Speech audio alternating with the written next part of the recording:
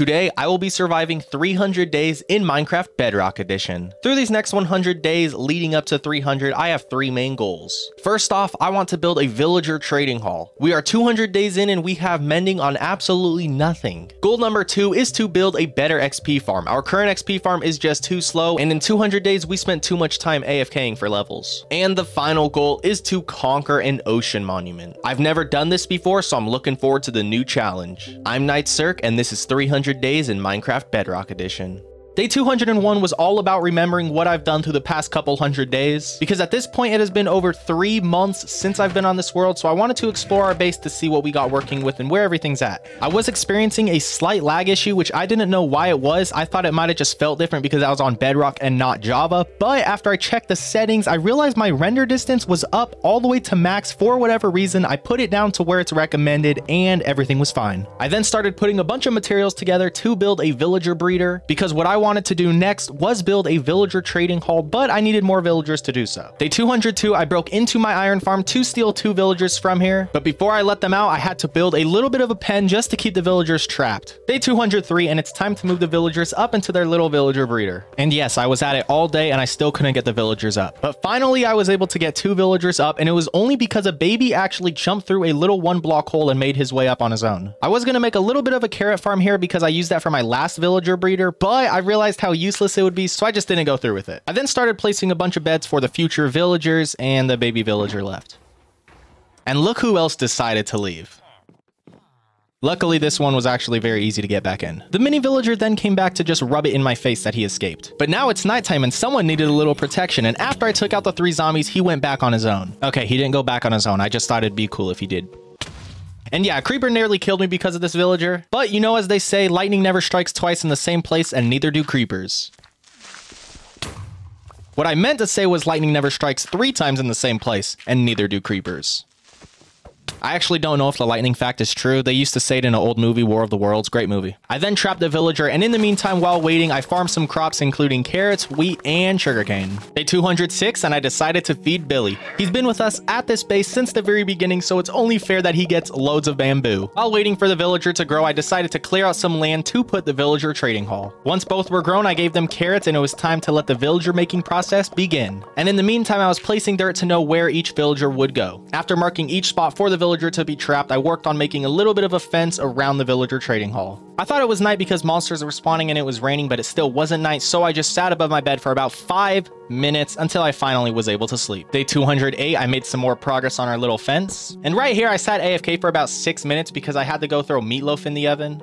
And on day 209, I finished building the trading hall. 10 days in, and I began transferring the villagers to their little boxes, which with the baby villagers, it was mostly easy because they would just walk out the fence themselves into the minecart, so it was pretty easy transferring them. Although this did take a lot more time than it probably should have because I was taking the villagers before I let the amount breed that I needed. So every time I would take a villager, it would just slow down the process because I had to wait for the villagers to grow, and when the villagers were grown, I had to wait for them to actually make new villagers. Day 216, and it was time to finish transporting the villagers. And finally, on day 217, all of the villagers were where they need to be, mostly. And now it was finally time to start giving these villagers their trades. But for some reason, when I would place down the lectern, the villager wouldn't change. So I thought it had something to do with all of the tables that I had set at the iron farm, so I went through and destroyed all of those. By the way, the reason I am not using my netherite axe right now is because it's incredibly low on health and I do not have mending on the axe. After destroying the iron farm and placing the lectern, the villager next to the villager I wanted actually was the villager becoming the villager I wanted. So what I did now is place the lectern, break the lectern, and keep resetting the enchantments until this villager gives me the enchanted book that I want. And finally, I got the mending, which was perfect. I quickly made a trade just to lock him into that trade so I didn't risk losing the mending. Afterwards, I wanted a farmer villager so I can trade carrots, and I was starting to realize that I have a bit of a problem, and that problem was, since I built this trading hall so close to our breeder and there's all of those other villagers, some of the jobs were given to the villagers that weren't even trapped. So I went through this massive process of trying to place fletching tables in certain spots and then trying to break this and trying to break that, trying to just do a bunch of different things because I really didn't want to take out the villagers that weren't in the hall. But sometimes we have to do things that we don't want to do. Now my problem was mostly fixed, so I reset this villager a ton until I finally got Unbreaking 3. At least now I know never to build a villager trading hall against anything else that has villagers around. It was now time to start trading with villagers to get emeralds so I can get some Mending and Unbreaking 3. And with the Mending and Unbreaking 3, I went ahead and put it on my axe. Afterwards, I used most of the extra wood that I had left to trade for some more emeralds. And in order to get more woods for sticks to trade for emeralds, I would need this axe to be healed. So I sat AFK at our spider XP farm for 2 days, healing our axe. I then spend days 225 and 226 clearing out this area right behind our little castle entrance. And the reason for that is because I wanted wood for sticks for trades, and I also wanted to clear out a nice open area for a future build. Next up, I made a bunch of sticks and started trading again. I then got 2 mending books, one for my boots and one for our pickaxe. The mending pickaxe was too expensive, but the boots weren't, so I got mending on our boots. I had a thought of sitting AFK to get to level 33 so I can put mending on our pickaxe, but I changed my mind because I am planning on building a better XP farm later on, and I don't need mending on our pickaxe exactly right now because the pickaxe is still at full health. I do sit AFK to heal our elytra though, because we will be needing this soon if we want to build that new XP farm. Day 229 was spent getting everything ready to build this Enderman XP farm. I was able to get literally everything except the name tag. I currently did not have a name tag. So on day 230, I went out looking for a name tag. I flew out back near spawn because we were able to find multiple villages and multiple desert temples around there, so I was hoping to find more desert temples, and this is what we found. A pillager outpost without the name tag, a ruined nether portal without the name tag. I then came across another ruined nether portal without a name tag, and our 4th desert temple we found in this world, and yet again another desert temple, but neither of them had a name tag.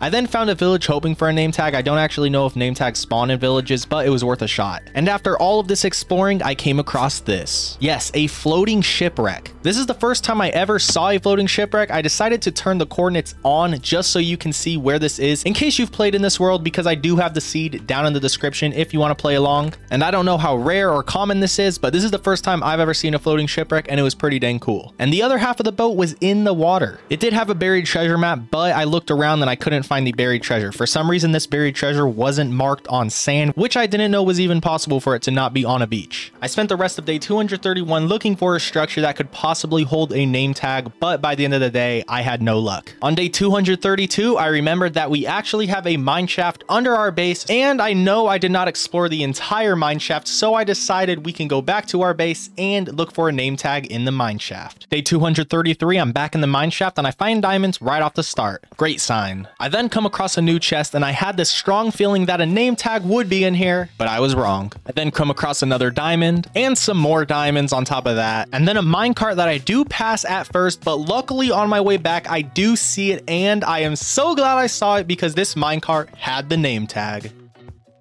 After I was back up, I had everything I needed to build this Enderman XP farm, and the only thing left to do was sit AFK just for a little bit so I can heal our elytra.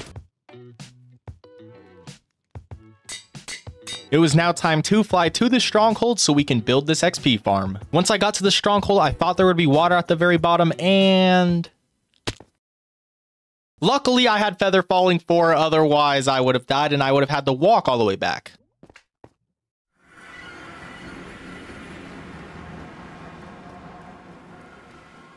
Now that I was in the end, the only thing I needed to do was get some ender pearls to get this farm started. Afterwards, it was time to start with this XP farm. The link to the tutorial that I use will be down in the description. Now, first off, just bridging over there was pretty scary for me because I can't find the control where you click shift and it locks on shift. So in order for me to shift, I would actually have to hold shift as I walk, and for some reason, that's just too hard for me. I'm so used to on Java being able to just click shift and staying crouched, but I can't find the setting in Bedrock to make it like that. So throughout the building process, anytime I needed to do something that would probably require me shifting, I would just build over and do it that way.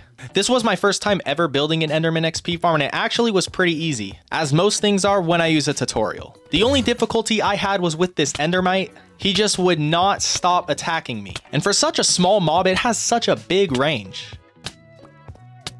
And after spending 3 days building this XP farm, I was finally done. I did end up sitting AFK for another day so I can get to level 33 so I can get mending on our netherite pickaxe. And this farm is definitely faster than the one we currently have now. Although sadly I'm not able to fully AFK just because of the mob cramming. I think there's maybe 10 endermen that can be here at once. After hitting level 33, it was time to go back home. After I was home, I did some trades to get emeralds to get the mending book, and now we have mending on our pickaxe. I then checked out some enchantments on other pieces of armor, and it was time to get back to trading with villagers, as well as also harvesting some crops and planting the potatoes I found earlier in the shipwreck. Day 241, and I trade for 2 Unbreaking 3 books and a mending book. And after trading for just a few more emeralds, I was able to get another mending book. Before I did that, I was able to put protection 3 on our helmet. It was now time to go back to our XP farm so I can get to level 30 so I can add more enchantments to our armor. And I sat halfway AFK for all of day 242. I'm now level 30 and it's time to upgrade our gear. I put Unbreaking 3 on our helmet, and then I put Mending and Unbreaking 3 on our leggings. I then see this random barrel, and it had a bunch of rails from a previous project. And earlier when I was transporting the villagers to the trading hall, I had to make brand new rails because I couldn't find our previous rails that I knew I made. And here they were the whole time.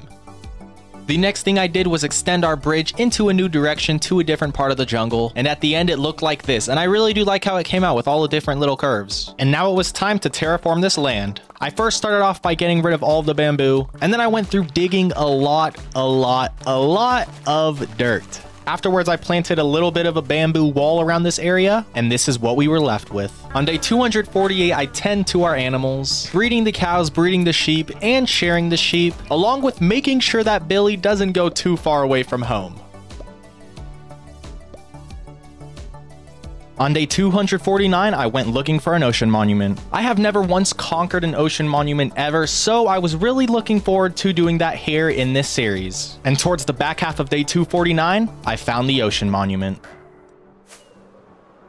I put the coordinates up and I tried to mine, but I couldn't mine the roots, and then when I tried to mine the wood, I couldn't mine the wood, and I was so confused at this point until I realized that it's because of the Guardian. I then fly back home, and on day 250, it was time to gear up for this fight. And here is everything that I will be using to conquer this ocean monument. And on day 251, I start with a jump scare. But now it's time to take on this fight. The first thing I do is try to mine a sea lantern, but I have the mining fatigue, so I quickly drink a bucket of milk, then I get the sea lantern, but then I get hit with the mining fatigue again. Now it's time to look for a guardian just to see what they're like fighting. I come across my first guardian and the fight begins. This first fight wasn't too difficult, but having knockback on my sword actually makes this fight much more difficult than it should be. Especially because guardians have ranged attacks and I don't, so hitting them back just gives them a bigger advantage. Afterwards, I found the entrance to the ocean monument, and since doors do not actually create air pockets on Bedrock anymore, which I don't know why, I decided to try and make an air pocket for myself, which it was actually very difficult just because I kept getting hit with the mining fatigue. Yep, the second I drink the milk, I get hit with the mining fatigue every time again, over and over and over. And that's how this entire attempt went. I couldn't mine anything, I couldn't really do anything, I didn't even really know how to navigate my way around the ocean monument. I have very little knowledge of how the ocean monument works and how the guardians work and all this mining fatigue works. Coming into this, I thought if I drank a bucket of milk, I might have, 20-30 seconds until I get hit with the mining fatigue again. Or in order for the mining fatigue to hit me, the guardian would actually have to see me. But even when I'm in a room by myself, the second after I drink milk, I get hit with the mining fatigue. So after a day of failing at the ocean monument, I went home. I have since then looked some things up and I will be returning to this later on. Day 252 and it's time to trade with some more villagers. Now I do think I have a problem because a lot of these villagers, the stations that they're using aren't the stations sitting right in front of them. And I think that may be causing them a problem to reset their trades because a lot of villagers just aren't refilling their trades at all. I do trade for enough emeralds to trade for a mending book, and with that mending book I put it on our shovel because this shovel is very weak. Day 253 and it's time to use that farming area we made earlier. The first thing I do is start with building a bit of a pathway, and then the next thing I wanted to do was make a little bit of a fountain for our farm. And almost 2 days after I started building the fountain, I was finally finished, and some pillagers decided to say hi. And now it was time to place the water for the farmland. Afterwards, I tilled all the soil. Now it was time to make some light sources throughout the farmland. I was going to get this panda off of my farm, but he did that. So you know what? I'll let him stay. And then I planted wheat, carrots, and what potatoes we had grown. On day 258, our farm was complete. besides it being completely filled with crops. And the rest of this day was spent getting materials ready to build a raid farm. And by the end of the day, I had everything ready. On day 259, I ventured out to the pillager base we found earlier. The link to the tutorial that I used will be down in the description. The process of building this, just like the Enderman XP farm, wasn't too difficult besides one thing, and that one thing was transporting the villager. Now, it's not that it was too difficult to transport the villager, so first off, it took me an entire day to drag the villager from the village to the raid farm. Afterwards, I had to climb up the scaffolding with the villager on a lead, and this was actually very scary because if he would have fell, he could have died, and then I'd have to spend an entire new day going and getting another villager. And once I got up to the top, it got even more scary as he was dangling there and just bouncing around. I was so worried this entire time that the lead was just going to break and he was just going to fall. Luckily though, eventually I did get him up top, and after he was up top, all I had to do was push him over the little box that he'll be staying in, and there we go, the villager is now secured. I then added 2 extra layers on the raid farm, and it was time to take out a captain to give this a go. And right after taking out the captain, I flew up to our raid farm, and guess what? A raid started. I basically sit back in this corner and every single pillager and everything falls into this little box. I hit them and all their loot falls down. I did this first go with the raid farm as a little test and everything just went amazing. And by the end, I was even able to get a lot of emeralds, which I did not know was even a thing. I thought this was just mainly for totems, but apparently you can get a lot of emeralds doing this too. I tried to get another captain again, but I had no luck. So I went back home. Day 263, I trade for another mending book yet again and put mending on our sword. I then went back to our raid farm yet again because I wanted to get more emeralds, and after taking out a captain, I started yet again another raid.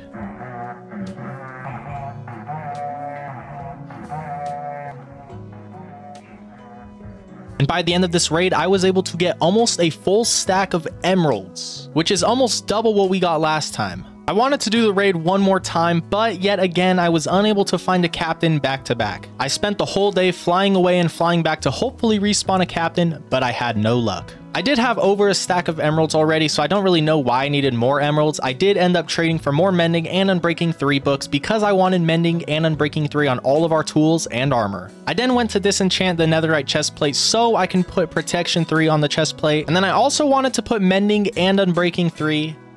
I saw that I would need to be level 5 to put Mending on our chest plate, and then I would need to be level 32 to put Unbreaking 3 on our boots. So I sat AFK for the next 3 days at the Enderman XP farm, healing our tools and getting up to level 37 so we can make these enchantments. On day 269, I got to level 38, put Unbreaking 3 on our boots, added Mending on our chest plate, and we now have Mending and Unbreaking 3 on all of our tools and armor. Day 270, and I wanted to take a second attempt on conquering the Ocean Monument. So I went to the end to our XP farm because I wanted to enchant a sword that did not have knockback on it. And by the end of day 271, I made it back to our base and it was time to enchant a new sword. I enchanted a new diamond sword and got sharpness 3. And then I decided to create another diamond sword and then got sharpness 3 for a second time. So I then combined the 2 swords and I now had a sharpness 4 sword. I had an extra netherite ingot, so I decided to make this new sword netherite.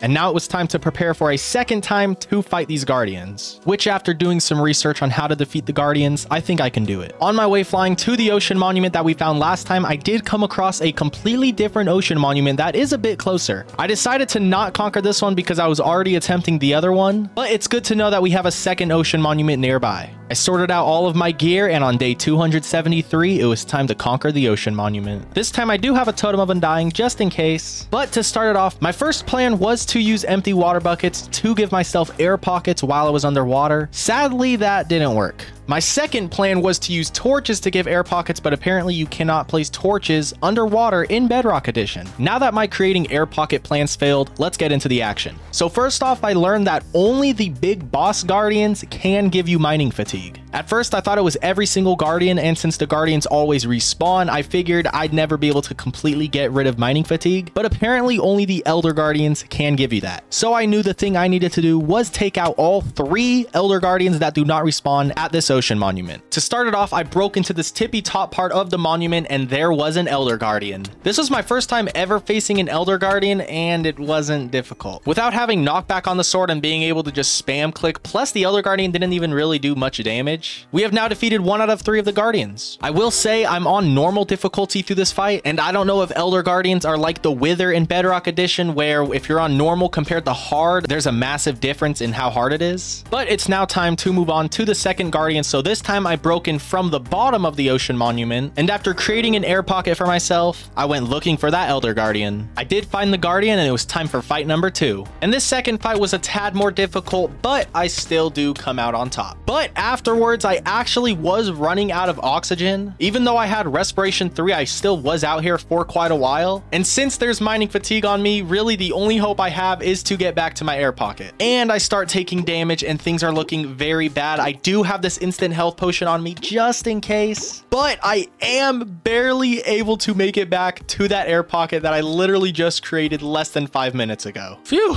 And now the only thing left to do was take out that third and final Elder Guardian. And after looking around for a little while, I found him. I swim down and the fight begins. And yet again, just like the previous 2 fights, I am taking hits, but I am taking very minimal damage. There we go. The third and final Elder Guardian has been defeated. And I have officially conquered my first ever Ocean Monument. Now about the Elder Guardians doing very little damage, part of it could be because I have full enchanted netherite gear, but I think another part, and a pretty big part, might be because I'm on normal difficulty and not hard. I will eventually in this world go to that other Ocean Monument and try conquering it on hard difficulty. I come up in the night of day 273 with 35 sponges, and on day 274 it's time to head back home. I organize our loot, harvest some crops, and since I'm low on food and I don't really want to eat bread anymore, I want to create a fishing hut where we can go fishing and start having fish. And I see a nice spot where we can build our fishing hut. It's time to begin this build. I start off by working on the corners for this build, and then Billy is being so nice and asking for some bamboo. So I chop some down fresh and he gets some bamboo. And it's time to finish this build. Now I want this build to fit with the rest of the builds in this area and fit with the theme of our world, which since our world is mainly taking place in this jungle, just to have a jungle themed build. So I put these fences up,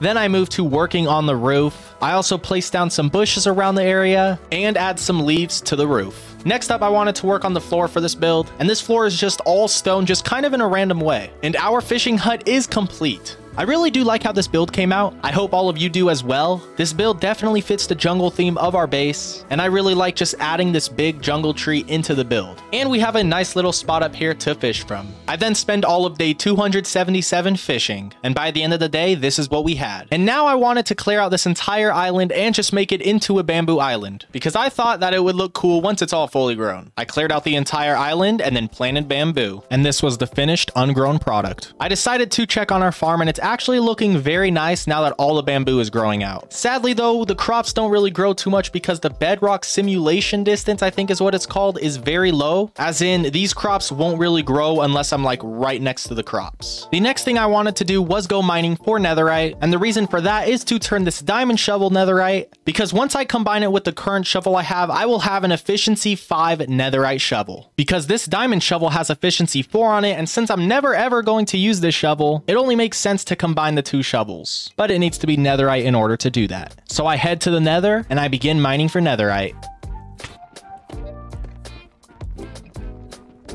And after spending almost 2 days in the nether, I finally get 4 ancient debris. And then when I come back out, it's the night of day 281. And now it's time to make a netherite shovel and then combine our netherite shovel. Our silk touch pickaxe still doesn't have mending on it. So to get the emeralds to trade for mending, I decided to fly over to our raid farm. And the desert when it's raining actually looks very nice. But once I got to the raid farm, I was unable to find the captain. And after spending an entire day looking for a captain and I still couldn't find a captain, I decided to fly away to hopefully get out of the render distance so maybe a new one spawns in. But as I was flying away, I came across a pillager base that is pretty much touching a village. I've never once seen this before, so it was actually very cool. And because I've never seen it, I'm thinking maybe some of you haven't seen it. So I turned on the coordinates. If you are playing in this world, you can come here too. I saw the pillager captain in the base, but I knew if I got bad omen right there, I would start a raid at this village and that would not be good. So first off, I decided to sleep the night, and then I had to get this captain to follow me away from the village, just so when I get Bad Omen, I can start a raid at our raid farm and not start a raid on this innocent village. Now, it was pretty easy to get the captain to follow me, but he was doing quite some damage, but luckily I did have this crossbow, so I was able to take out his backup, so it was just me and him. And with this armor, it really didn't do all too much damage. Eventually, we were far enough away from the village, so I took out the captain, flew back to our raid farm, and started a new raid.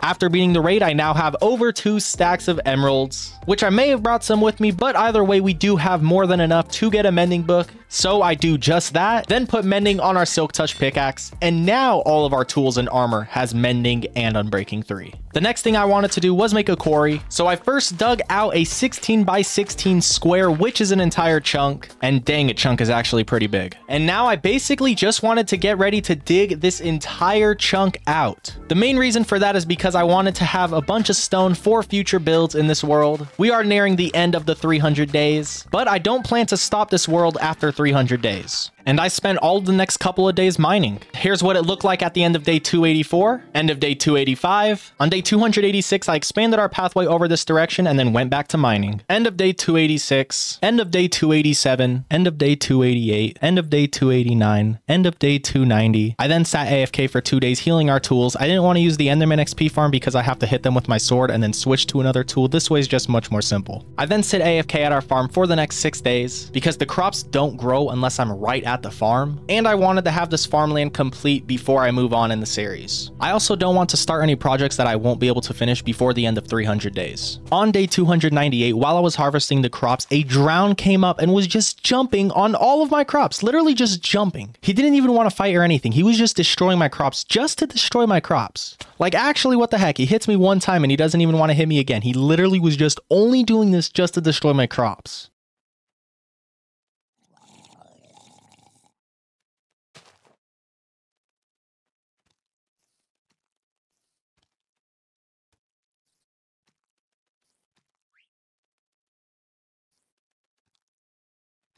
So you know what I did? I went to sleep.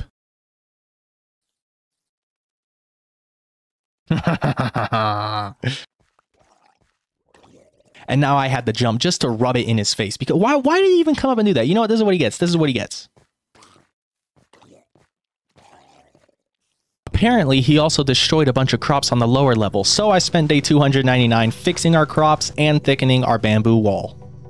And this has been 300 days in Minecraft Bedrock Edition. I think we had a very productive last 100 days, not counting the last 10 or so days. But we were able to complete our 3 goals, and I really like where this world's at right now. The series is definitely not ending at 300 days. I'm having way too much fun in this world, so I definitely will be continuing this series. If you did enjoy, please consider leaving a like and subscribing if you have not done so already. Thank you all so much for 21,000 subscribers. I hope to see you all in my next video.